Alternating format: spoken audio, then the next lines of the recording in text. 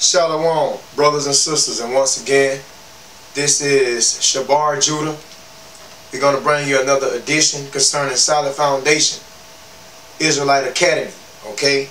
But before we get into the lesson, we want to say double honors to the elders, salutations to the Akim that's preaching his truth and sincerity, and last but not least, we want to say all praises and glorification is due to Yahweh, Bahashem, Hamashiach, Yahweh Shai, who the world calls Jesus Christ. So now we're going to open up with the Our Father prayer coming from Matthew chapter 6, beginning with the 9th verse, stopping on the 13th verse. And we're not going to read it in English. We're going to actually say it in Hebrew, okay, brothers and sisters?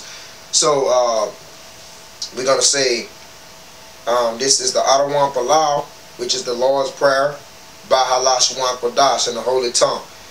We want to say Ahdawan, Shabbat Shemaya, Qadash Hayasha Kam Yahweh, Malawaka Taba'a, Ratazaka Haya Asha, Ba Ratasa Kawa Haya Lashami, Nathan Anawa Lakam, Ka Yawan, Wasalak Nawa, Kawa Wak Nawa, Kasalak Nawa, Kawa Waki Nawa, Wala'a, Tabi'a Nawa, Lanasayawan, above Hawashai Nawa, Mayan, Rai Kaya Laka, Hamalawak, Wala'a, Watha Para, Lai Walamyam, Aman. Okay, and that is the Lord's Prayer in Hebrew. Okay, the ancient Paleo Hebrew.